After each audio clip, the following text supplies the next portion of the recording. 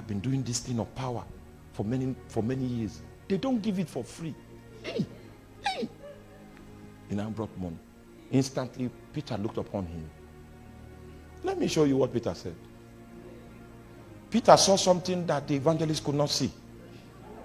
The evangelist was very powerful, but he could not discern. Oh, in the times of revival, so many things will be happening. Trust me, witches too will be present. And if the apostolic office is not there with its attendant dimensions of discernment, we will accept idols as Jehovah. Just like in your nation, there are many pastors that are not born again.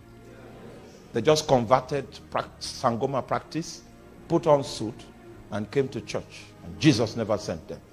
The landscape is going to be mixed until the true apostolic thread draws the plumb line, the line for building and the line where darkness dwells. The days in which we live on the continent of Africa, for so much has been done to disdain the name of the Lord in the name of preaching. And so, like you said, you got that word. Purging is coming to the church. Oh, it's coming. And there's going to be a renewal. The hand of God is going to be upon his people. And there will be mighty and swift judgment against the sorcerers.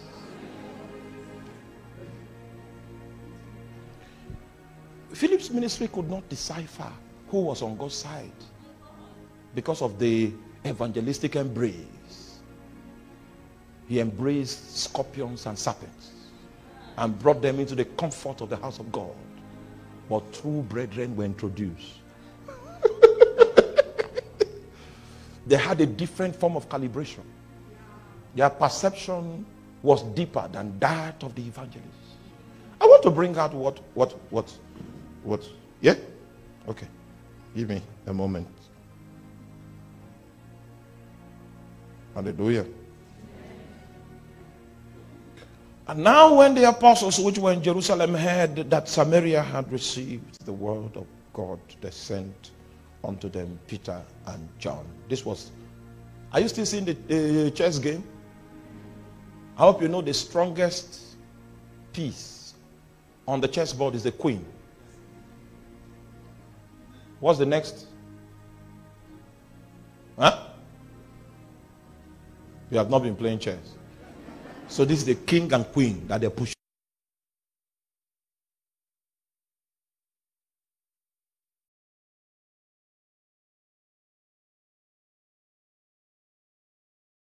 Of conquest. Jesus in the labor room was trying to prepare them to receive the responsibility to oversee an enterprise that was global in scope, because he said, ye shall receive power. After that, the Holy Ghost is come upon you, and ye shall be witnesses unto me both in Jerusalem and in all Judea and in Samaria and unto the uttermost part of the earth.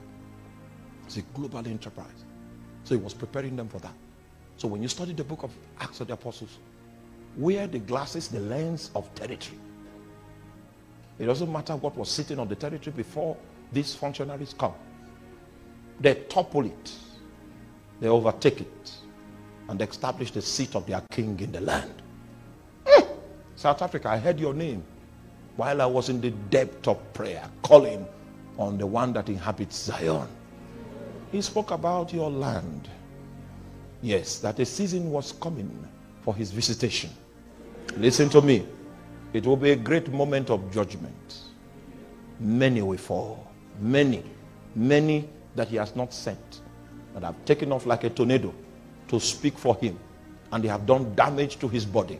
He takes inventory and he takes it into account, and he is about to come with fire in his eyes. There is a potential that this nation has that has been shut down for so many years because of the presence of witchcraft.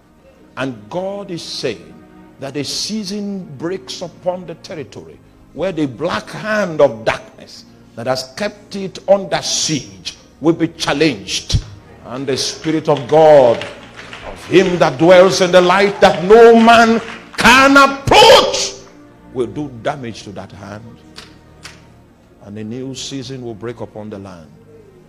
Oh, The things I see now, I can't say it in the public. It has to do with politics, it has to do with governance, it has to do with elections. So I don't prophesy elections. And hallelujah. But I can tell him, I can tell Pastor, I came to tell you that that season has come.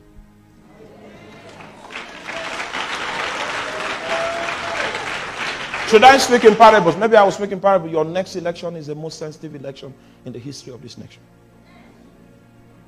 It's a game of chess. For the two kingdoms will seek to domicile, to master, and to best the territory. Watch. Watch and receive wisdom. And if you walk by counsel, the day of the saints will be born. Because the pathway will be made for the Son of Righteousness to steady the affairs of the land. I speak in parables.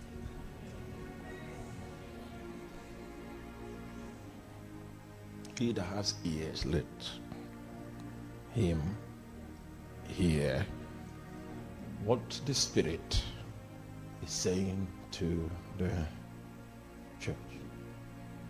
So this game of chess is ongoing in every territory, in every workplace. When you come to the workplaces, you think that the workplace is neutral.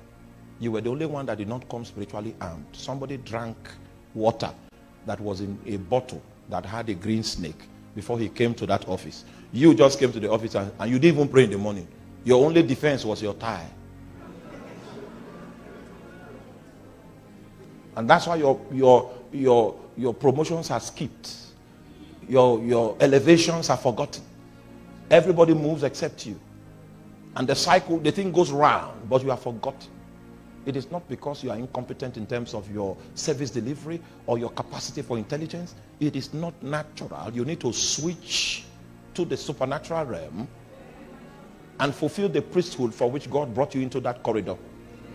And mount your altar and secure the gate that God has called you to defend.